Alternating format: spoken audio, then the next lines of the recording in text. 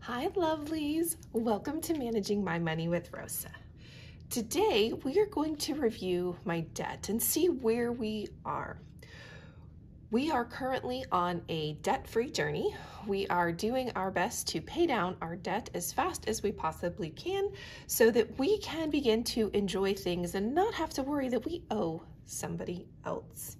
If you're new here, my name is Rosa. My channel is all about my personal budgeting journey.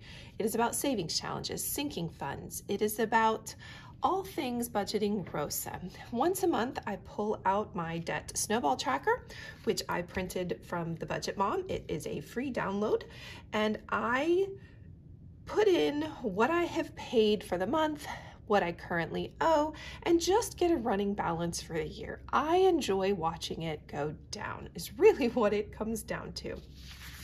We currently have 5 debts that we are working on paying off. One is my daughter's car. This is not something that I take care of paying. My child pays for it because it is her car. She knew going into it that was her responsibility, and she makes the monthly payments. However, I am on the loan, and therefore I do track where we are with it. We bought cell phones not too long ago, probably close to a year now. I don't really remember exactly. We should have paid cash. We made a choice not to. So we have a cell phone bill.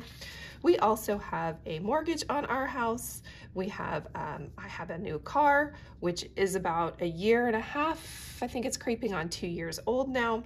And then I have my student loan. And this really is just about seeing where we are with our debts. So we're gonna start with the car. My daughter makes a one-time a month payment on it, in which this month that payment was $300. The new balance, unfortunately, is not $1,403 because of course, it has to pay interest, so some of that monthly payment is interest.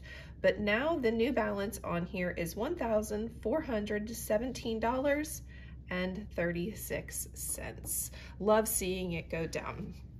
They are expecting a new baby in June. With that, it just so happens it works out perfectly that her car payment will be finished in June. So kind of excited how that's all working out. Our cell phone payments are $65.42 a month. So now we are just underneath that 900. Fortunately, this is at 0%, yay! Which means that whole 65.42 does come off the balance. So our current balance now is $875.18. All right, we will come finish out the total balance in just a minute. I guess I kind of did this backwards because I wanted this to be for all of them. Oh well, we'll see how it all works. All right. Our mortgage, we started the year at $116,613.44. We make a $1,190 payment, which will go up next month. This payment includes both our escrow, which is our homeowner's insurance, and our property taxes, as well as our principal payment. So really out of this $1,190, only $800 of it is really our mortgage payment. Out of that $800, only about $400 actually comes off the balance. It's kind of depressing sometimes, but other times I like that we don't have to worry about taxes or property taxes or having to worry about the insurance and making sure everything is paid on time. So as we roll into the month of February, our new balance is $116,237.73. Oh, I wanted to do those green. Silly me. I'll fix that. I'll go do, I'll wipe that out later. All right. My car used to be our top priority. However, with the student loan interest rates coming back in, my student loan is now our priority. We are doing the debt avalanche. Most people talk about the debt snowball method, where you take the smallest amount and you get it paid off as fast as you can, and then you move on to the next smallest debt, the next smallest debt, and so on. That I think is phenomenal for those that need to see those little gains and those little improvements. The number nerd in me wants to pay as little interest as possible. That's the reality of it, guys. My student loan interest is at just under 6%. My car is only at 3%. So with that said, I make a choice to really pay off my student loan instead of my smallest debt, which really my smallest debt would be the cell phones. It should be gone. But again, I'm looking at, and my phones are at 0%. So I'm looking at long-term spending less money, which is why I'm using the Avalanche. So I am doing the debt with the highest interest rate is going to get paid off first, then my car, and then our cell phones. And the funny thing is that as soon as our student loans are paid off, like the next month, our cell phones are paid off just because that's naturally how it would occur. And then we'll end up paying my car off. So for payments for my Mazda, I made a $370 payment, which is its monthly payment. So our new balance here is $9,178.60. And then my student loan, like I said, we are really throwing a whole lot of money at it. It is the priority to make it go away.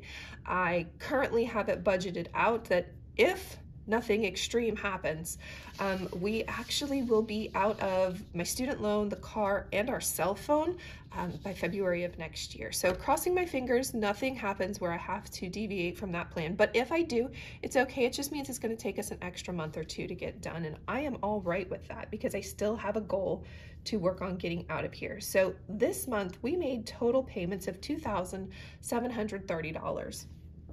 That is a huge chunk. Now, I want to preface that with last month, December was a magic month for me. Because it was a magic month, that payment, I got paid on the last day of the month. So with that, I was able to take that check, and a huge chunk of it went towards our debt, which is the only reason we were able to pay down this much, because I still had 2 more January paychecks I didn't need to worry about. So between that big chunk at the end of December, which didn't get applied until January, and then also making our regular payments, I make 2 payments in January, we were able to pay $2,730, which is, I'm astonished at that price. Now, keep in mind that we are paying almost 6% interest. So I would love to say that whole $2,700 came off. It did not. Our balance, and I laughed. So the numbers nerd in me loves, I absolutely love and adore patterns. My current balance on my student loan is $22,220.55. And I just died laughing when I realized that. I have 2 student loans. They are both now at $11,100. Actually $11,110 to be exact, and they total up to this. And I thought that was so funny. I don't know if you do or not. So overall, I'm not going to put payments here. Overall, I'm not going to put how much we paid here. Instead, I'm going to say how much that we actually decreased. So in the month of January, we decreased our debt by $3,624.84. Like I said, unfortunately, there's interest in here, and this payment is only for $800 of it really is going towards the mortgage. But I'm so excited. We have not seen, last year we would see a couple of high months, but again, this is intentional planning on how we are paying down our debt and making sure that we still have money for all of those other things that we need in order to live, as well as things that we need to save up for. So zero-based budgeting. If you are not a zero-based budgeter, there are a lot of videos out there. I've done one on zero-based budgeting. It's about learning how to tell every dollar where it needs to go.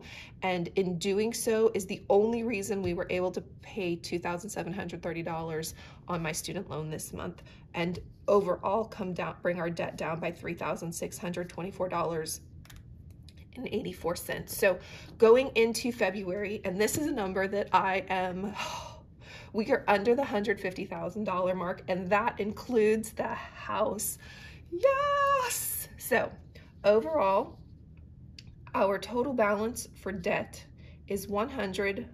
$49,929.42. Oh my goodness, love it. If you have any questions or comments or just want to say, hey, I'd love if you drop it in chat below. And I hope you have a great day. Bye, guys.